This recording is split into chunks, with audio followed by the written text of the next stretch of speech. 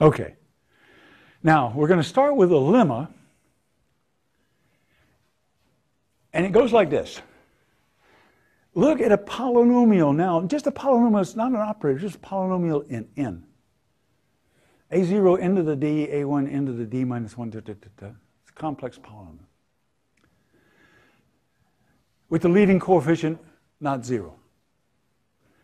Now, apply the operator A minus R to P of n.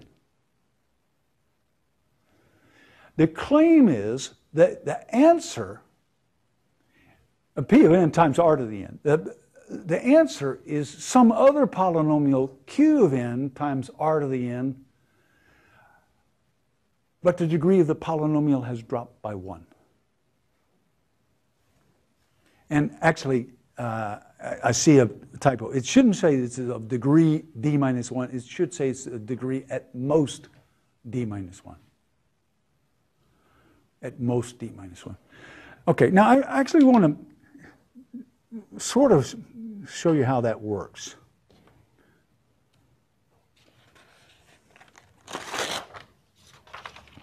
So what we're going to take is a polynomial. We're going to take A minus R, and now we're going to apply that to a polynomial. And I'm going to do it with a specific one just so you get the idea. Oh, let's say 8 n to the 4th minus 7 n squared plus 13 times r to the n. Now, I deliberately didn't put a cube term in there because I want you to think that some of the coefficients can be 0, but the one that's important here is the 8.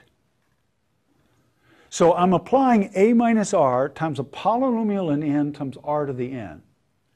And now the claim is that this answer is going to be a polynomial in n times R to the n, where the degree of the polynomial has gone down.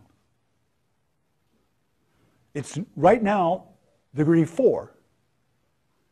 But let's just look at it to see why it goes down. So if you apply the advancement operator to this, you get 8 times n plus 1 to the 4th minus 7 times n plus 1 squared plus 13 times r to the n plus 1. That's the first term, A applied to this. Agreed? Now subtract r. So you're going to multiply 8 times n to the 4th minus 7n squared plus 13 times r to the n plus 1. Did I do that correctly?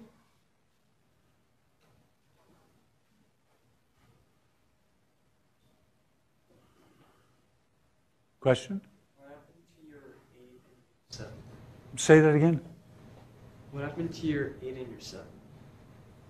I'm still not hearing you.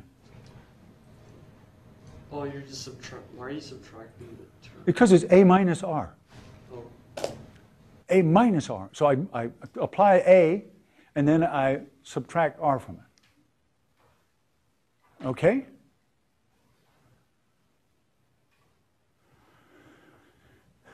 Okay. Now, I don't want to do this work. But I want you to look at that and tell me what the coefficient of n to the 4th is. Just tell me what the coefficient of n to the 4th is. 0. Why? Because you have 8. When you give the n plus 1, you would have like n to the 4th, and then that would be multiplied by 8. That'd be like the highest degree term. When you take n plus 1 to the 4th power, that's the binomial theorem. Week 1. What's the leading coefficient on the term n to the 4th? 1.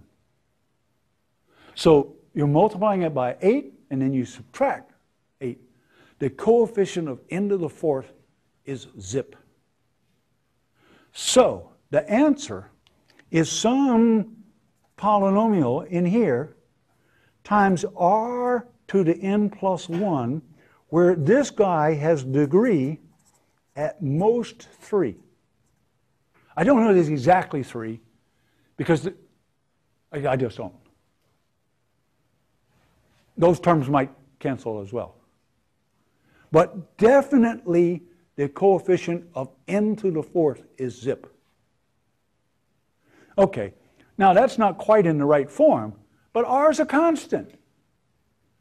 So this is a slightly different polynomial times r to the n, where I take one of the factors of the r and just multiply all the coefficients of this by it.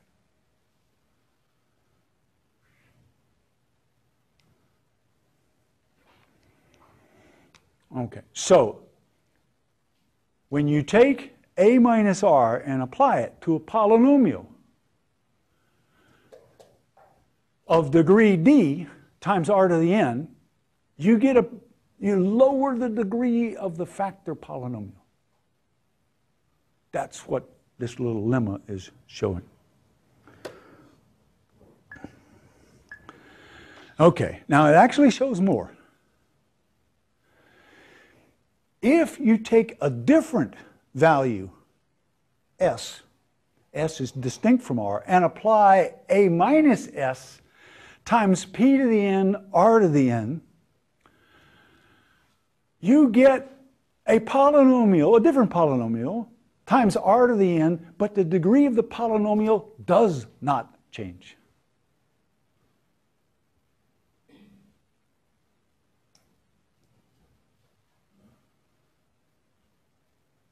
Now, why is that? All right, let's go back to this page and imagine what happens if we don't apply a minus r, but instead we apply a minus s. So the first line is the advancement operator. That's unchanged. How does this line change?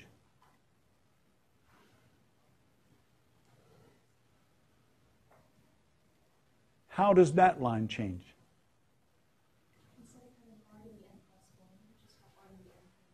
Exactly. So this term right here is different. It becomes s times r to the n. Okay. Now, tell me what is the coefficient of n to the 4th. No, don't tell me that. Don't do the calculation. Just, do you see that it isn't 0? It isn't 0. Because up here, the coefficient of is 8r. Take off one of these r's and put it with that one. It's 8r. And what is it down here? 8s. Up here, it's 8r, and down here, it's 8s. And if r isn't s, those two coefficients aren't the same, and they don't cancel.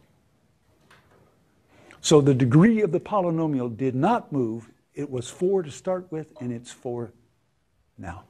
I don't have to do the rest of the calculation. I only wanted to make that statement, that the degree of the polynomial did not drop.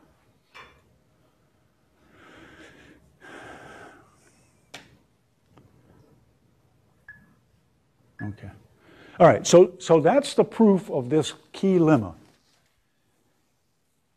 When you have a minus r and you apply it to a polynomial of n times r to the n, the degree of the polynomial drops. And if you apply it for any other operator, a minus s, where s isn't r, then the polynomial doesn't drop. Coefficients might change, but the degree didn't drop.